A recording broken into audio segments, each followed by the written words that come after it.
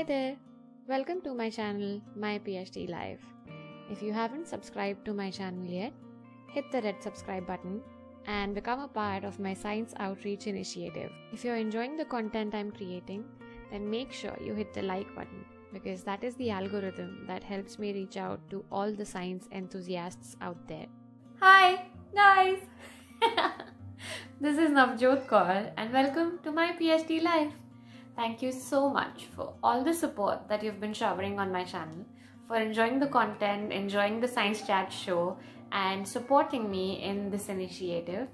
Help me share the word, spread the word and reach all science enthusiasts.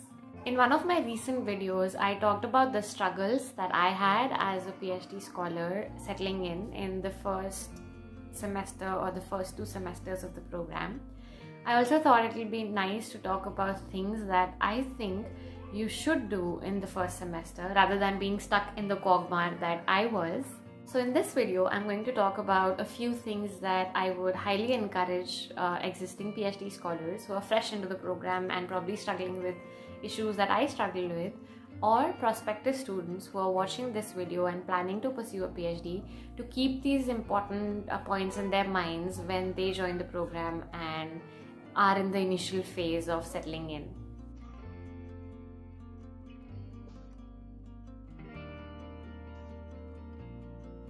My first tip, and that's not valid just for PhD scholars but for anyone who's gonna try something new in their lives and take something that's challenging to them, is don't beat yourself up. Give yourself some time. This is something that I didn't do really well in the beginning. So when I started struggling with the academic level at IISc, or missing my home too much, or not liking the food, not being able to make friends in the beginning because of all these things that I was handling, I started beating myself up, and that sort of made the situation even more worse. What you need to do instead is to give yourself some time, some space to figure out what are all these new things happening around you and sort of accept them. Let your mind and your heart take their time to settle into the new world that you have moved into. Settle into the new profile, the new job or the new course that you have started doing, and give yourself that liberty, to take that time to get into the pace of where you have come, from where you have come. I think I didn't do this really well initially, but as soon as I realized that a major part of the stress that I was building or feeling within myself was self-induced, I stopped beating myself up and rather started focusing on what could I do to reduce the stress, and that sort of helped a lot in reducing the anxiety that I was feeling in the beginning. The second thing that I would say to keep in your mind like a line on the rock is to communicate. Don't be shy. Don't be coy. Don't feel that, what will people think if I tell them that I'm going through this.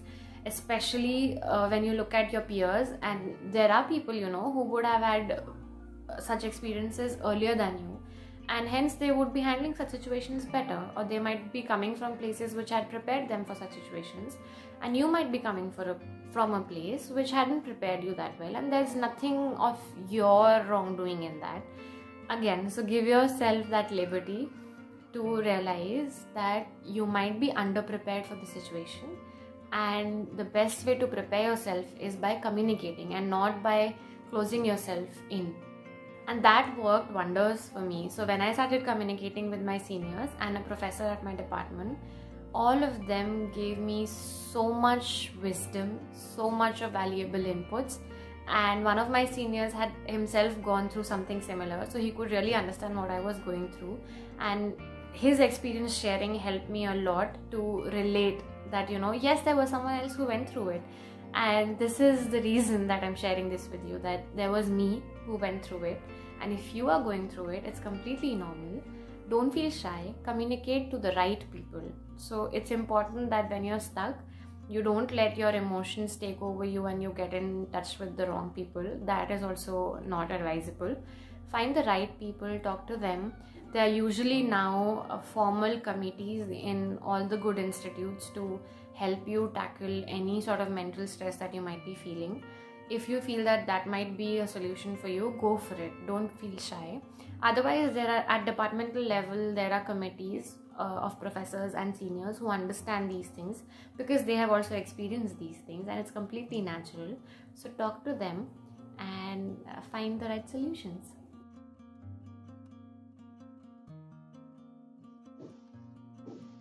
My third tip would be that you should focus on learning. This is something that I was fortunate, and I pat my back that I realized quite early, and I started focusing on learning things that I am lacking behind in, rather than sitting and cribbing and crying over them. So it's very, very important that if you feel that the subjects are turning out to be really tough for you, or the assignment load is too much, or you're not able to perform good in the, say, first set of exams or quizzes that were taken, take it as a pointer to tell you that you just need to work harder on those subjects, on those skills, and you will be at par with your peers or performing well in the next round. There's always a next chance to do better, only if you realize this fact and start working towards it.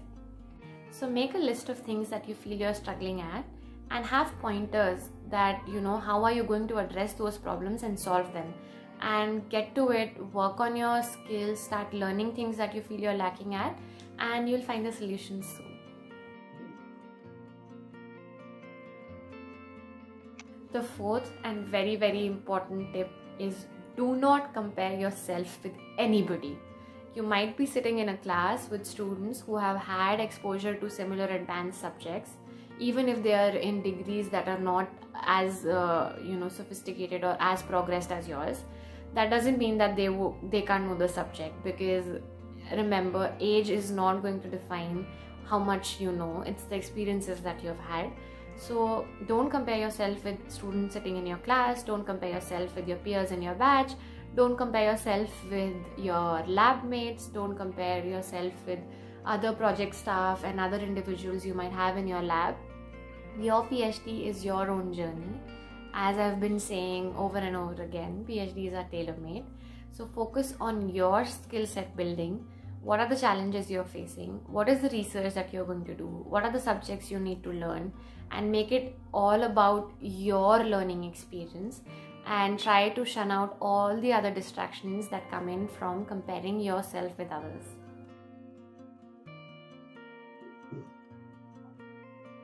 My fifth tip, in continuation to something similar from the fourth point, is within your first semester, don't try to plan the next 5 years of your PhD.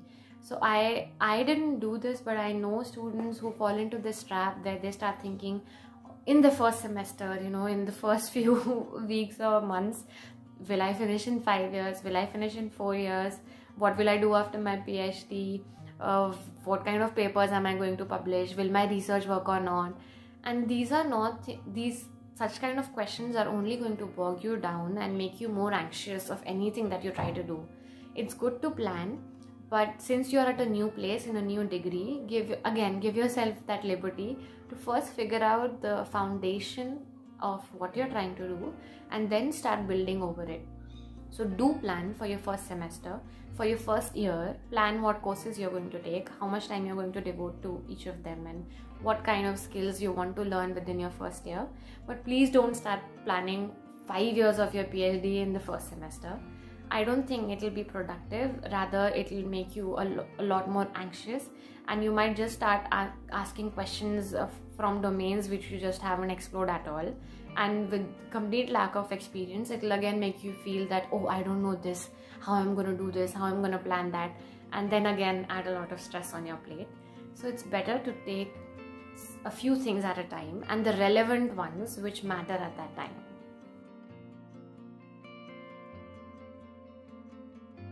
My last tip, and the most important one I would say, is to have a life outside of your work. I know it's valid for everybody who's a professional, but especially for people who are in the field of research and PhD scholars. You're going to work on tough problems, study tough subjects, make a lot of assignments, take tough quizzes and exams. So it's important to take a break, rejuvenate, and come back to work with fresh head every now and then. For this, it is important to have some co-curricular activity or hobby that you like, have a fitness routine. So this is a mistake that I did, and I would like to I wouldn't want to change anything in my PhD experience, but this is one thing that I would like to change, and maybe not, because then I might have not had this realization, is that I missed out on doing physical activities, exercises and things like that in the first 1 to 1.5 years of my PhD. I wasn't really regular. I was conscious and I would do something every now and then, but I did not have a regular fitness routine. And now I think that I should always have a regular fitness routine, though I miss a few days every now and then even now, but that's the kind of lives we live. But nonetheless, I now make it a point that it's a constant bell. I keep it in my head that every day for 1 hour I should devote it to the wellness of my physical and mental health.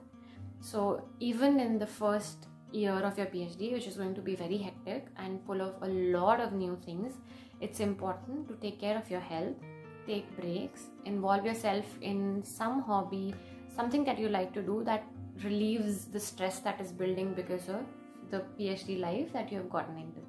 For instance, I started doing Bhangra with the Bhangra group at my university, but that was a little later.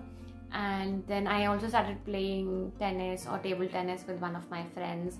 Then we would go out sometimes or order food and from outside and eat, and these were the tiny little things I would do. But I would confess that in my first semester, because I was bogged with all these stressful things that I've talked about, I really didn't pay attention to all of it, and that started adding a lot more stress to my plate because I wasn't really doing anything to relieve it. So please have something outside of your work that helps you relax, rejuvenate, refreshes your mind and gives you new energy to come back to work. So those are my top 6 tips for you to remember, especially in your first semester or your first year of your PhD, because there's going to be a lot of stress that's gonna come your way, and that is not something that I'm trying to scare you with. This is just an alert message that I'm shoving down your mailbox or your message box every now and then to just remind you to take care of yourself and excel in the field of science. So good luck with your PhD programs. Go pursue your passion for science. Let me know in the comments section if you found the content useful and if there are any other issues that you're facing, and I could have a chat with you about it. Take care, stay safe, and I'll see you soon. Bye-bye.